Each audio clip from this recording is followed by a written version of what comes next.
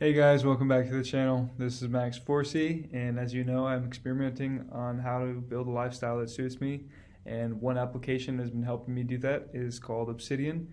It is a great note-taking application that allows me to do some text analysis that I haven't been able to find in other applications.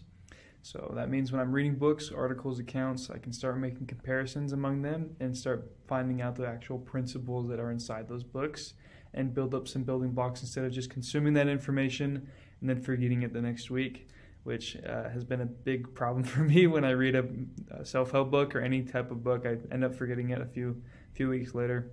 So this application has really helped me. In this video, I'm going to be showing you an example of some analysis that I've done with this application.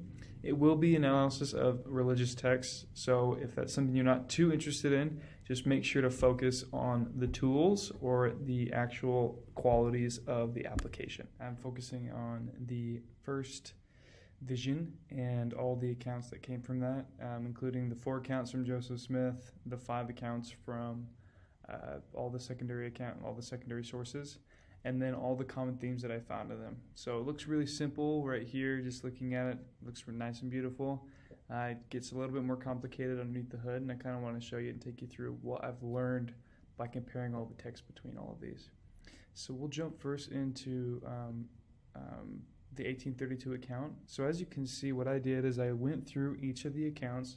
So I've read these a lot, and I'm looking for a specific theme. So everything that is highlighted orange ends up having a specific common theme. So the reading of the scriptures here, and then we have again the reading of the scriptures, so big emphasis in this account, and then prayer and other things that have been mentioned throughout the account. So as you can see, I have some sort of link that's connecting it to a specific common theme, and I did that for also the secondary account. So I've read through all of these, looked for all of these themes, so I've read these accounts at least the amount of times that the common themes are here, and kind of showing you a common theme here. Like what it looks like is it takes all of the times that I found a reading of the scriptures and puts them into the quotes. So if I could say, okay, well, what's it look like for Joseph Smith to be reading the scriptures, and how did it really impact the first vision?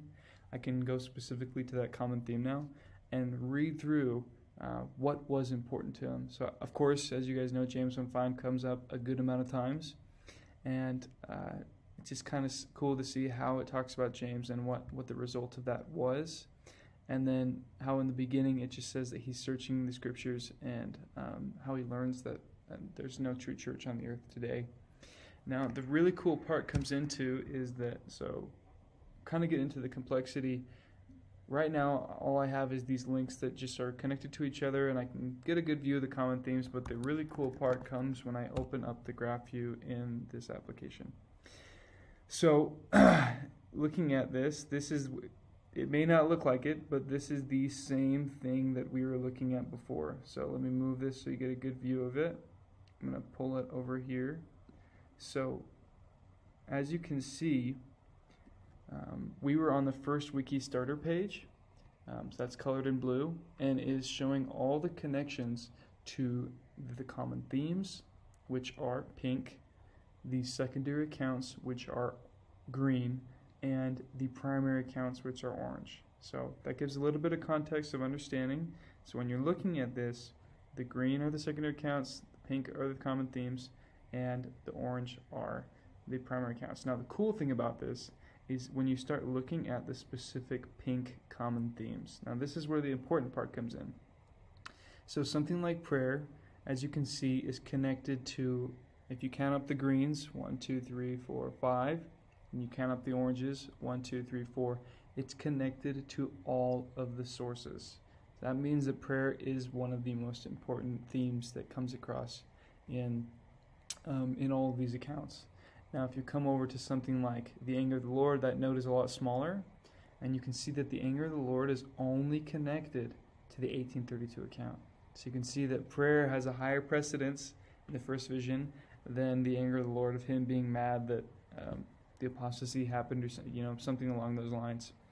Now I've taken into account that the best thing I can do is find out all the common sources, like what themes stood out the most.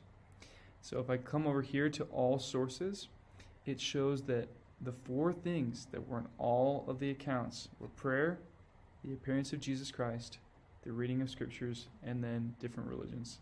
Now, I love that simplicity that I've been able to discover, to learn that the primary answers are still the things that stand out the most in these accounts, and to see that Jesus Christ and prayer and reading the scriptures, and then is the most important thing. And the other thing I learned is also that being involved with different religions and just being curious and learning from other faiths is just as important, and the fact that it was mentioned in all of these accounts.